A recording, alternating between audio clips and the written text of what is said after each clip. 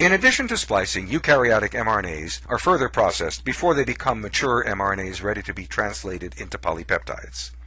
They get a 5' cap and a 3' PolyA tail. The 5' cap is a methylated guanosine nucleotide.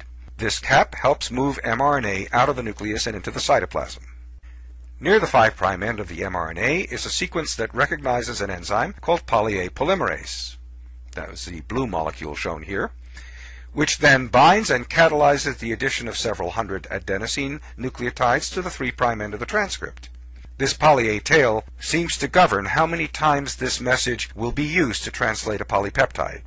In vitro translation experiments show that the PolyA tail gets shorter and shorter the longer a solution of mRNAs is allowed to translate proteins. Here are some capping details.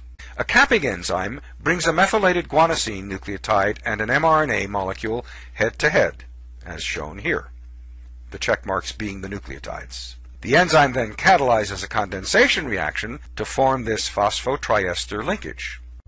In this illustration, the cap and PolyA tail recruit binding proteins from the nucleus.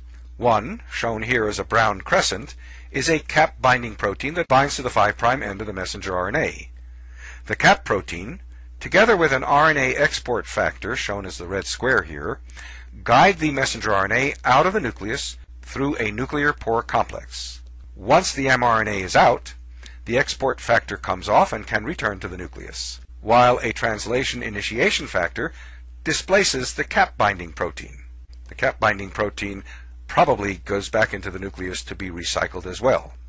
A PolyA binding protein, the green oval in this slide, binds to the 3' end of the message while it's in the nucleus, and then remains bound in the cytoplasm.